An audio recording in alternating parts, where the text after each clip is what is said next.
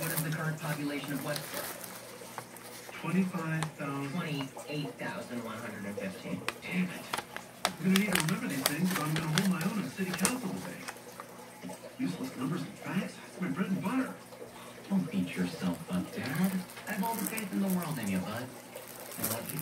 Wow. You must really want something because you just used the I love you you were saving for my deathbed. You're my dad and my best friend. But since you asked, I do need you to get me a teeny tiny prescription for boostering. Boostering? With ADHD? You don't have ADHD. No, but it'll help you focus and access an extra 30% of your brain.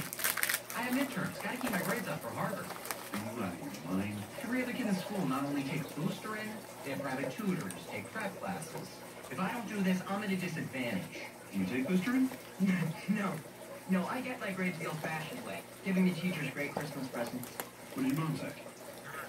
There's no world where I'm helping my teenage son get prescription drugs to study. But you took drugs in high school. I did it to fit in. It's different. I'm with your mom. No way.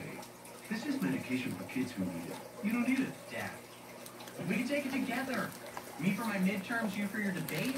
It'd be like a father-son camping trip, except instead of roasting marshmallows, we'll be taking performance-enhancing drugs. Absolutely not.